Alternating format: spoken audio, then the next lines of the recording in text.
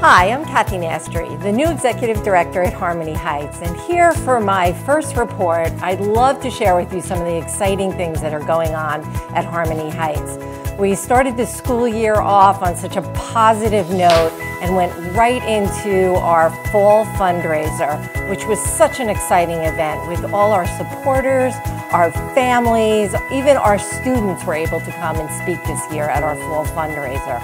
We did an amazing job with all the staff helping out and doing their part, but we also raised a lot of money to help our students to purchase things for them and about them. I'd like to say that going on from there, we've been able to work in the community. The students really did a wonderful food drive to help out. They also wrote letters to veterans. We're working now towards a toy drive. There are so many exciting things that continue to go on here at Harmony Heights. The staff is encouraging every day in terms of the things that they're helping the students with at school. We're preparing for the Regents exams in January, and we're also working towards a fashion show for the spring. So there are many exciting things that continue to go on in Harmony Heights, and I certainly hope you can be a part of that.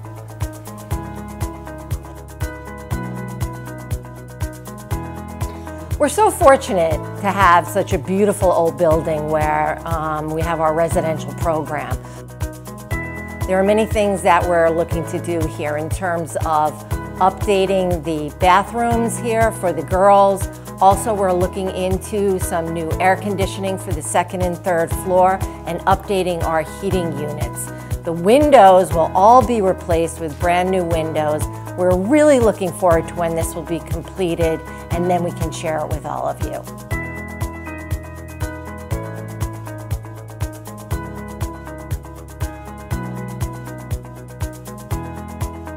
We're off to a great start here at Harmony Heights. We've accomplished so much already, and we look forward to all the things that we'll be accomplishing in the new year. Hope is happening at Harmony Heights.